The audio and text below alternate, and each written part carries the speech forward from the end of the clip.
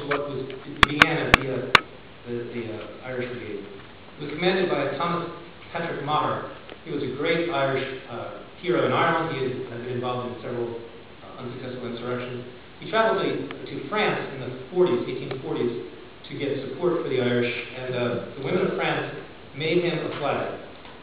They made it based on the French flag with the Irish colors. And 80 years later, that was the flag that the Republic of Ireland adapted. That's where the Irish flag, the way it looks to me, but it was a gift given to Thomas Patrick Maher. He was sent to Van Diemen's Land. He was supposed to be killed, and instead his punishment was commuted to exile in Van Diemen's Land. He arrived there and gave his parole, saying he would not try to escape until he figured out how to escape. And then he withdrew his parole and escaped, and came to the United States, where he became a pretty well-known orator. He was a rancher for a while. But then he became, with not really much military training, he took command of the Irish Brigade. Because of the famine in 1847, that started in 1847, millions of Irishmen came to the United States. And you're going to hear in some of these songs that they were grateful for what America had done. And one of the things that really kind of influenced the success of the Irish Brigade in the Civil War was a mistake that was not repeated that our army had done in the War with Mexico. In the War with Mexico, there was an Irish Brigade as well, but the know-nothings were so strong that they had made sure that there were no Catholic chaplains could be in the army. Catholic chaplains were banned from the army.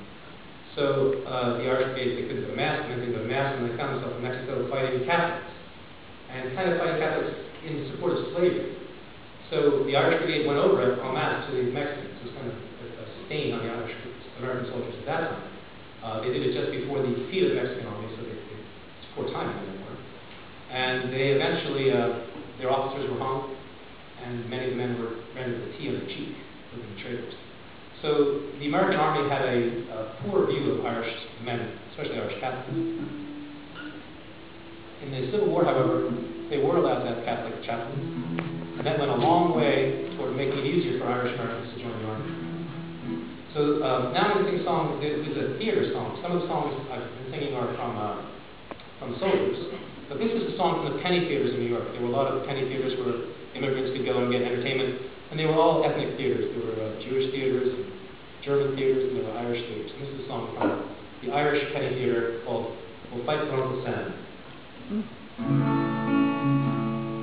It's the tune of Whiskey in the Jar, so if you know that song, which I suspect a couple of you might.